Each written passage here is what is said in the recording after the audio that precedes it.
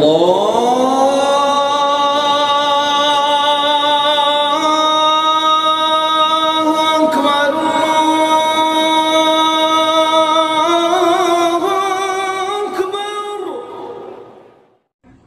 আলাইকুম।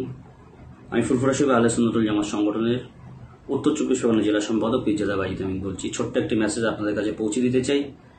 বিগত 5ই মে আপনারা সকলে অবগত আছেন, সোশ্যাল মিডিয়ার মাধ্যমে খবর পেয়েছেন, বলার অবকাশ থাকে না, তথাপিও বলছি যে হুগলি শ্রীরামপুরে কিছু পার্টির পোষা গুন্ডা তারা আমাদের সংগঠনের দুটি ছেলেকে নৃশংসভাবে মারধর করে এবং তাদেরকে আশঙ্কাজনক অবস্থায় হসপিটালে ভর্তি করা হয়। এই ঘটনার প্রতিবাদ করার নিয়ত রেখে আব্বাস সিদ্দিকি ভাইজান তিনি রাস্তায় নামেন, তিনি পথ অবরোধ করেন, সাথে সাথে বৃহত্তর আন্দোলনের ডাক দেন। কিন্তু প্রশাসন আমরা কখনো হাতে তুলে নিতে চাই না, তুলে নিতেও পারি না। আমরা সংবিধানকে সম্মান জানাই, সম্মান দিয়ে চলি। আব্বাস সিদ্দিকি ভাইজান সে শিক্ষা আমাদেরকে দিয়েছেন। তো আব্বাস সিদ্দিকি ভাইজানের কাছে প্রশাসন যখন প্রতিশ্রুতি দিয়েছেন যে 48 ঘন্টার মধ্যে সেই রঞ্জন কুণ্ডুকে গ্রেপ্তার করবে এবং তাদেরকে দৃষ্টান্তমূলক শাস্তি দেবে, একথা মাথায় রেখে আমাদের তামাম ইউনিট থেকে পথ অবরোধ উঠিয়ে নেওয়া হয় এবং 48 ঘন্টার সময় দেওয়া হয়। দেখতে দেখতে প্রায় 24 ঘন্টা পার হয়ে গিয়েছে। যদি 48 ঘন্টার মধ্যে সেই রঞ্জন কুণ্ডুকে গ্রেপ্তার না করা হয়,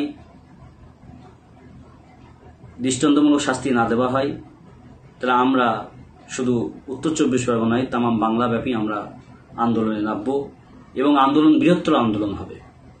এজন্য আমি সকল সদস্যের কাছে মেসেজ পৌঁছে দিতে চাই, সকলে তৈরি থেকো।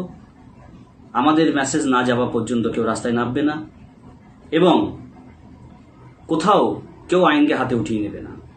আমরা সংবিধানের সম্মান জানিয়ে, আইনকে সম্মান জানিয়ে শান্তি শৃঙ্খলাবদ্ধভাবে আমরা আন্দোলন করব। আমাদের চাওয়া পাওয়া একটাই, যে দুষ্কৃতী নৃশংসভাবে আজকে আমাদের সংগঠনের ছেলেকে মারধর করেছে তাদের দৃষ্টান্তমূলক শাস্তি আমরা চাই। এছাড়া আমাদের কোনো দাবি নেই।